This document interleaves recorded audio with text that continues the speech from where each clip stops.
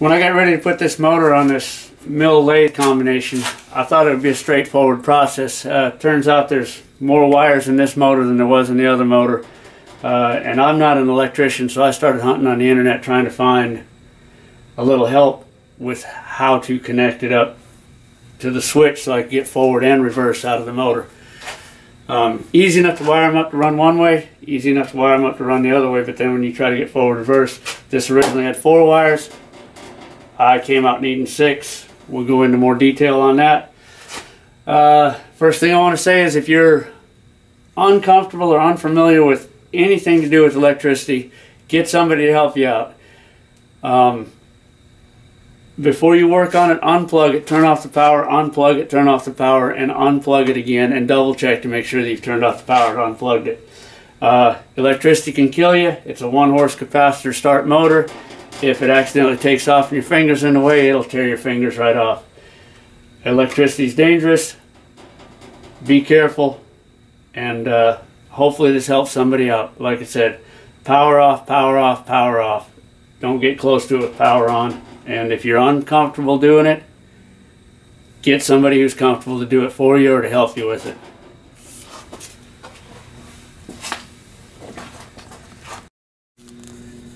Alright, this is how to wire a 1 horsepower farm duty electric motor from Harbor Freight so it can run both forward and reverse. That's the wiring hooked up.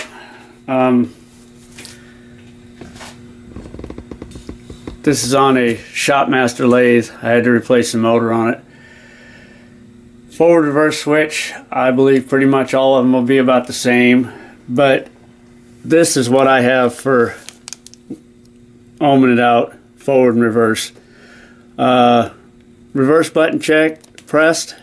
This is where the contacts connect. Forward button pressed. These 2 switch. These 2 power both sides every time. As you can see on my motor, I have an additional wire added. Somehow or another they had ran the motor they had that was originally on it with only 4 wires. I couldn't figure out how to do it with 4. I ended up doing it with 6. The electric motor comes with a clockwise, counterclockwise wiring diagram. Can be wired either for 115 or 230 volt. I'm running 115 volt. 5 and 8 are basically your reversing wires. If you'll notice, 8's here connected with T2 and T4. When it switches direction, 8 is over here connected with P2 and T3. I'm not an electrician. It took me a minute to figure out how I was going to do that with a switch.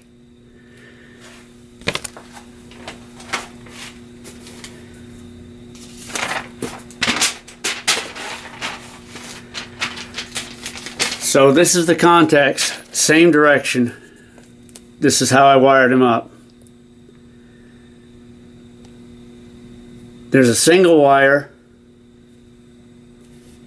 running from P2 and T3 and the T2 and T4. A single wire runs from the switch box up to the motor box, and that's where the multiple wires connect in.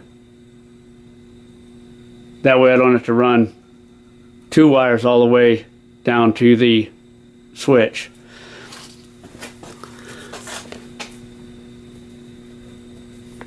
So what you end up with is,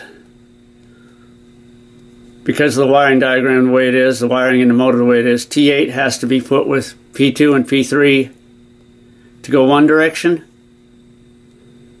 To go the other direction, T5 has to be put with P2 and T3.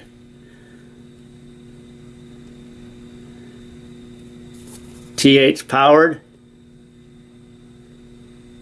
When it goes the other direction, T5 is powered. I ran my power, I'm calling my power wire line 2.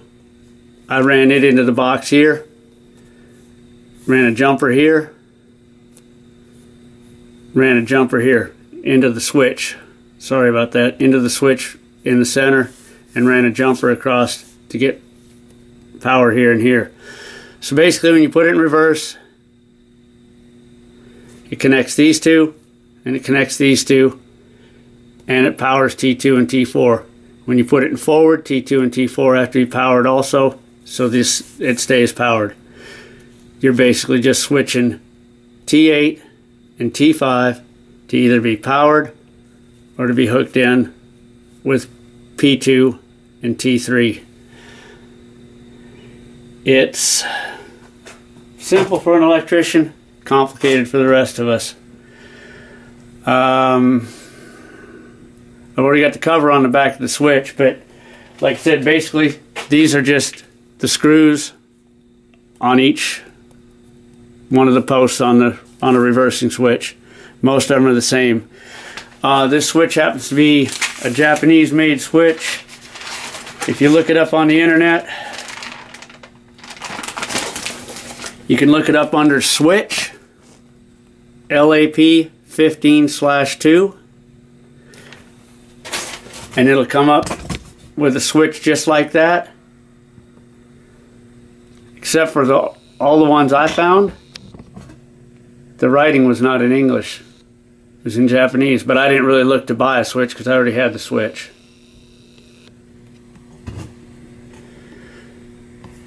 So I'm going to pop this camera off here. It's going to get a little shaky.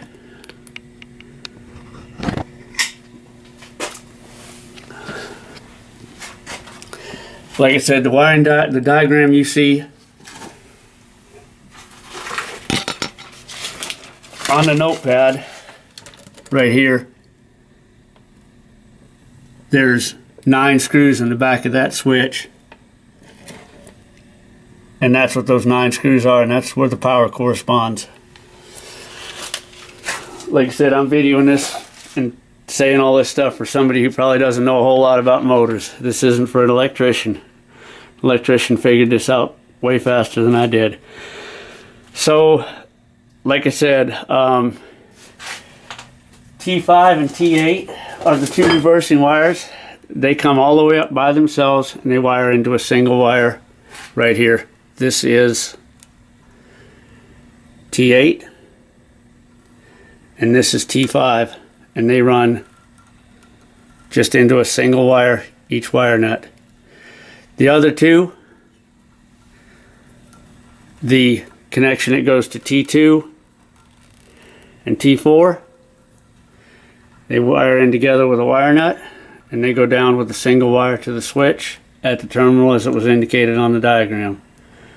And the same thing with P2 and T3. Then all you need is your neutral wire running to P1 and a ground wire running to the ground. Follow that back into the cabinet. That's the orange going all the way down, and it goes straight into the neutral wire to the plug.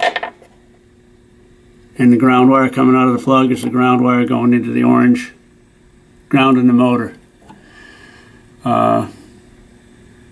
This didn't even have a ground wire on it when I took it apart. I don't know how they grounded the motor, but it's kind of an important thing to ground the motor. But so that wired up the way it is,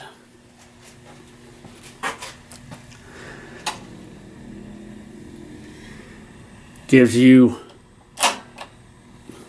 oh, helps if I plug it in.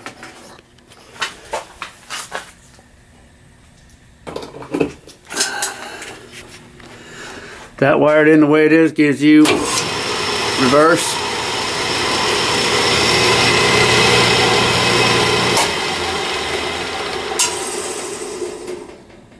and forward.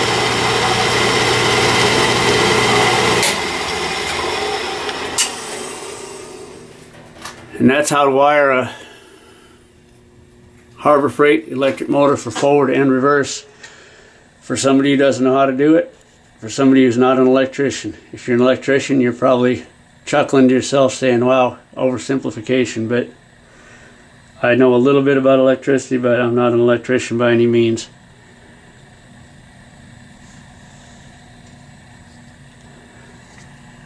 Oh, and there'll be more to come on this refugee from a wrecking yard. Shopmaster Eldorado lathe mill.